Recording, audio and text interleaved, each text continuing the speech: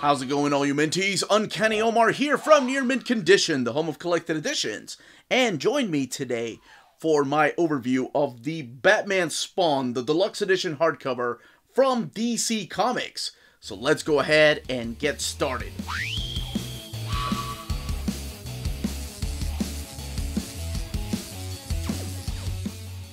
And welcome back, everybody. So what we have here is the latest Deluxe Edition hardcover of Batman and of Spawn. And I mentioned that this book was being published by DC Comics.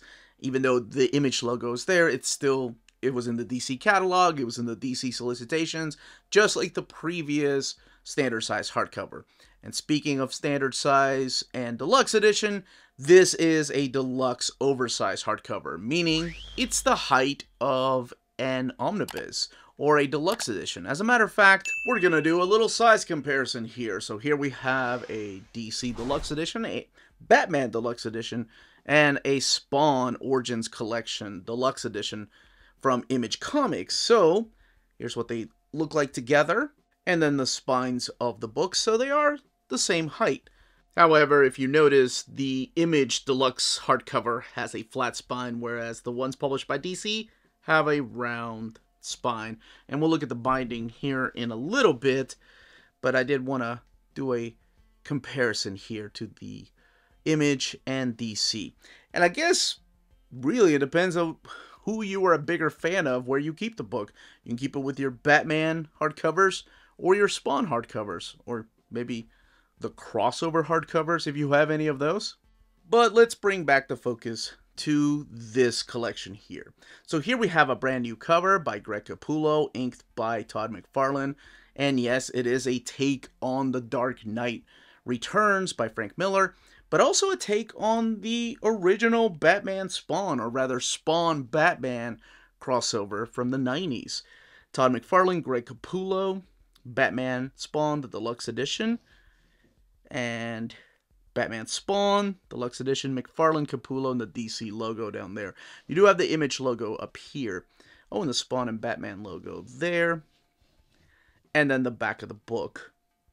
Born from tragedy, driven by vengeance, two Dark Knights have returned. Their logo's here, the book retailing for $29.99.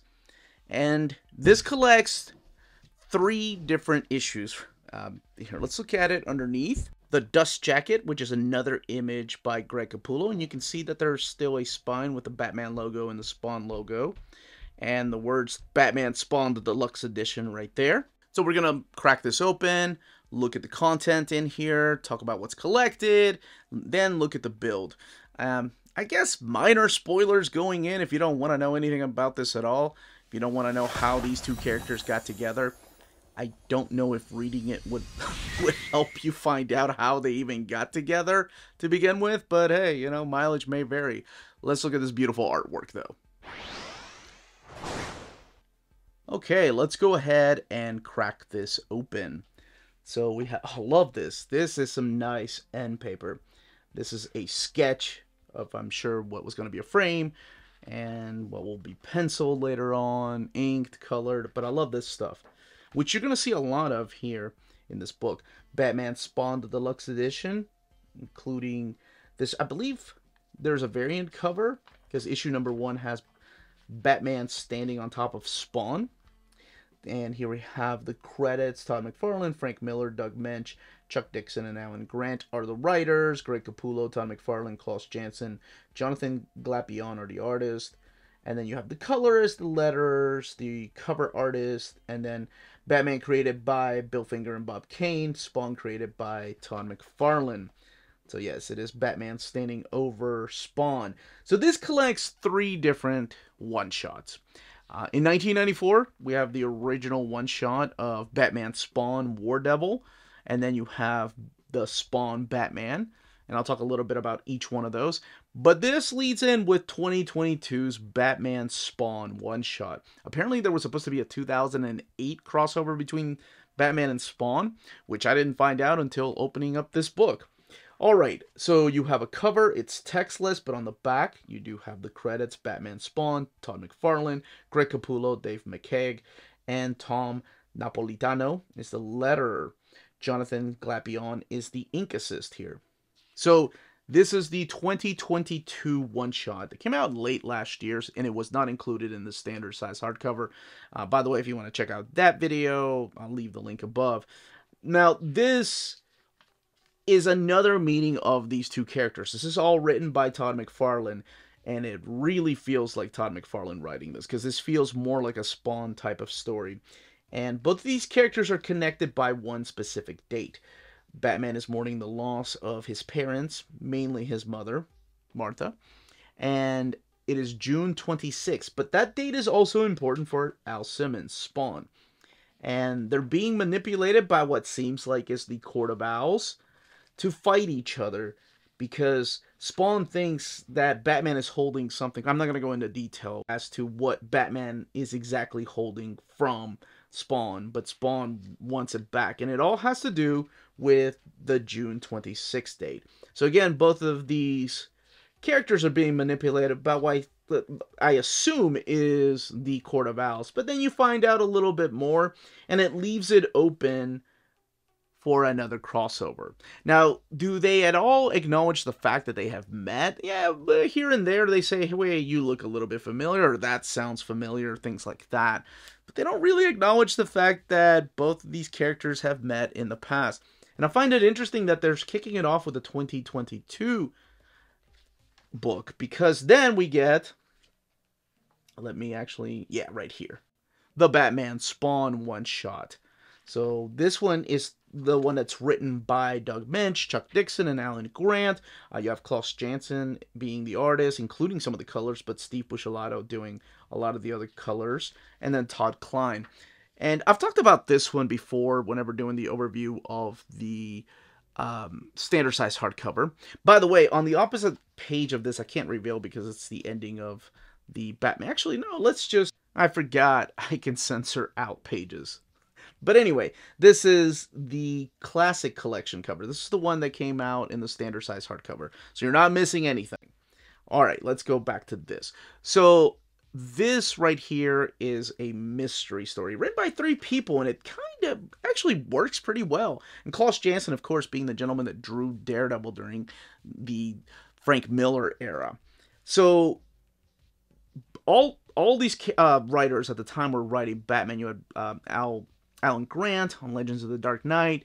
Chuck Dixon was writing Knight's End, and then he became, of course, the writer on Batman, and then Robin and Nightwing and Birds of Prey. And then you also had Doug Moench, who was also writing Batman. I think he was writing Shadows of the Bat at the time, or Shadow of the Bat. But this particular story is a mystery. It's all about the work, here we go, the word Croatoan, who, of course, we've seen before in history books with the disappearance of Roanoke, and it was the last word that was left there. This time around, though, it turns out 400 years later, the descendant of Virginia Dare was born, and she was the first British woman to be born in America, and she was born on that island of Roanoke. And now her descendant, Virgil Dare, and is in Gotham, and all of this will take place in Gotham, and he's trying to unleash hell in Gotham, trying to resurrect a couple of demons. So there's another character here that plays an important part, and his name is Simon Vesper. So he's the one that owns the building, which is the exact same spot where the word Croatoan appeared in blood on a tree after the disappearance of the villagers of Roanoke. So it seems like all these stories are connected, and out of nowhere, of course, Spawn comes and investigates, because he is a Hellspawn, so he's got ties to demons. So, like I said, this one reads like a mystery. It's all drawn by Klaus Janson. There is some fighting, and this one actually has a bigger villain that both Batman and Spawn have to fight, whereas the first story and the second story, it's really them practically just beat the crap out of each other because, well, in one story they're being manipulated, in the other story it's Frank Miller. So let's talk about that. And here it is, Spawn, Batman, and again, this cover right here, a take on that cover, and that is also a take on the Return of the Dark Knight, or the Dark Knight Returns, sorry. But this is written by Frank Miller, and the art here is Todd McFarlane. So it's really nice to see Todd McFarlane actually drawing, inking his own pencils. He got to ink the first story. It's all drawn by Greg Capullo, and he does the inks there with, of course, a little bit of help. Steve Oliff doing the colors here. And the most important thing I got from here was the Spawn Batman is a companion piece to DC's comics Batman The Dark Knight Returns. It does not represent current DC continuity. And I think when you read this, it's understood, so I'm not sure why they needed to put that there. I guess maybe people were confused that this really took place in DC continuity. But no. This is the Dark Knight era of Frank Miller's Batman. Sometimes it's really difficult to talk about these books without going into spoilers and without putting my thoughts and feelings into these overviews. Because I like people to make up their own mind and to judge for themselves. I want people to read these stories for themselves. Hell, you could be the biggest Batman fan or Spawn fan and you love this. So let me just give you the quick premise. That this is pretty much Batman is guarding Gotham City at one night. Just like he does. He goes on night patrol. And he's attacked by this cyborg. And the cyborg is attacking him. But what he doesn't know is that the robot possesses a severed head of a homeless man. Who still seems like he's a little bit conscious. And he still feels like he's himself and not part robot. Now, of course, Batman takes this head back. He does a little bit of research. And it finds out that the homeless man came from New York City. And he goes to New York City. He leaves Gotham to go, look at that. That's why you get this book. The art. Oh my gosh. So, yeah, he goes to Gotham City to investigate. We get some little things here for maybe Frank Miller's universe or maybe Spawn's universe. Because Todd McFarlane used those same kind of newscasters in his issues of Spawn. But this is where he runs into Spawn. Because apparently New York City works like a multiverse. But there really is no explanation of how these two came together and how they encounter each other. But yes, this is where Al Simmons shows up and enters the picture because someone is taking the homeless from his streets.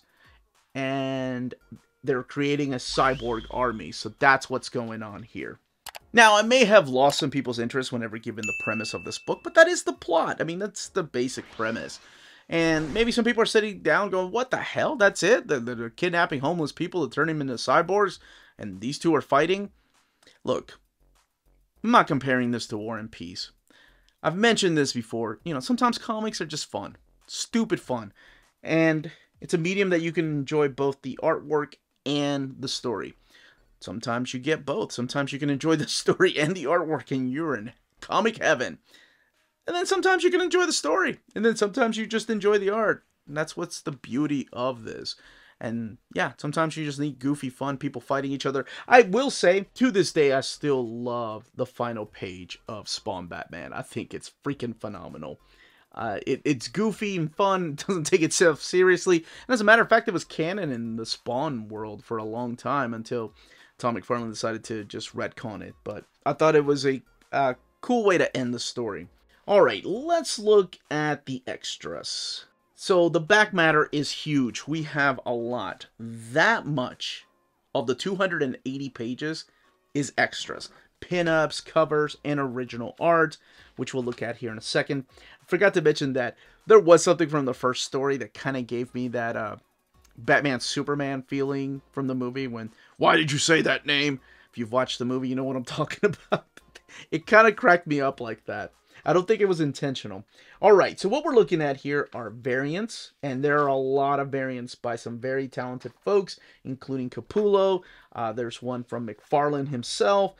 This one here is by Gabriel Delotto. There's a Sean Murphy piece, Franco Martina, and we have Jeffrey Scott Campbell, Brett Booth, Jim Lee, and it's Jim Lee and Scott Williams, and Jim Lee's take on Spawn is very Frank Miller-ish. Of course, we saw him borrow some of the type of art from Sin City for his work on Deathblow. And here's some by Jorge Jimenez, who I thought that was Jay Lee, honestly. And then a piece by Jason Fabok. Now, we have original pencil art here for Batman Spawn #1. As a matter of fact, the entire issue is collected in here. Because keep in mind, these were only 48 pages. Then we get, let me just make sure, censoring that final page, even though it's in pencils. Doesn't matter, don't want to spoil it. We get the Batman Spawn War Devil, the original pages. These are inks. For pages 1 through 5 and then 7 through 48. For some reason, maybe they lost page 6. I don't know why. But yeah, we go from page 5 to 7. So the page that's missing that they couldn't get the original art for is this page right here. So that's the page that's missing. There is no original page 6, but the entire book is in here. And it's a lot. And censoring that final page, and we get the color guide here by Klaus Janson for that War Devil cover.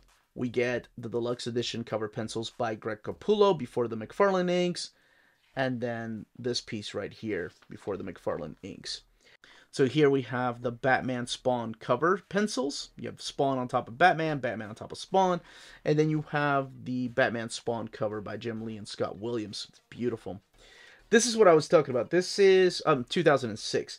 So these were unpublished pinup art from Batman Spawn Inner Demons by Greg Capullo and Todd McFarlane, and it was originally supposed to come out in 2006.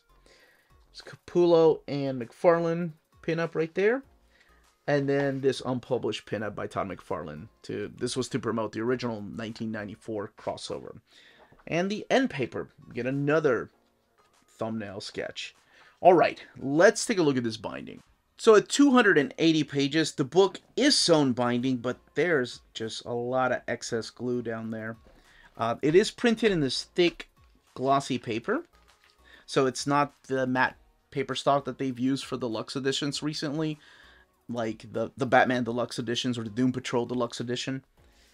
It is the thick, glossy paper. Let's look at the way that it lays over. This is the way it lays over towards the beginning. There's a little bit of bleed through, but you're in luck because Spawn and Batman usually hang out in the shadows. So there's really not a lot of whites or light colors for that matter.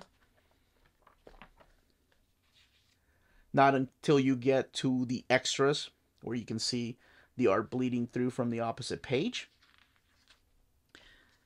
And I love the fact that Capullo has his own brand on the paper. I wanted to show how the book lays over with spread pages. So you do have to hold it down because you do get some gutter loss right there. And that's mainly due to the way that the book has a lot of glue. Here is one from the very first issue of Batman Spawn, the 2022 one-shot. You can see here, like, you can't see his...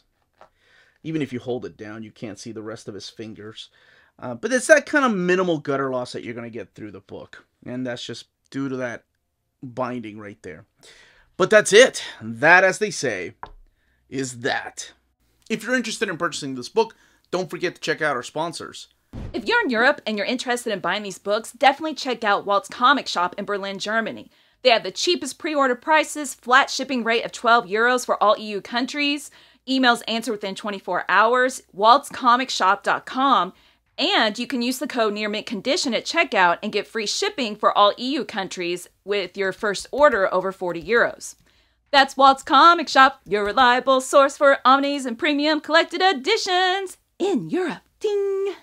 CheapGraphicNovels.com, your online home for graphic novels and collected editions up to 50% off cover price. They have excellent shipping and prompt and helpful service. Check out their bargain deals for up to 90% off cover price. And don't forget that CGN also takes pre-orders. That way you don't miss out on the hottest releases. And they are currently running a special promotion for you Minties. If you're a first-time customer, after receiving your order confirmation email, reply back to that email and let them know Near Mint Condition sent you their way. They will then apply a free shipping promotional credit to your next order in the US. Cheap Graphic Novels, your source for the hottest books with the kind of deep discount, quality shipping, and customer service that will keep you coming back for more. And that was the content, the page count, and build of this deluxe edition.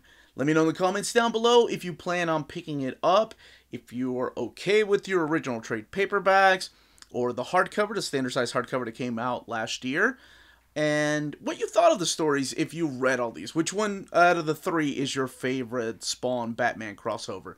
And The big question is, what other Image characters would you like to see cross over into the DC universe and team up? I mean, of course, it doesn't count if we have Wildstorm, right?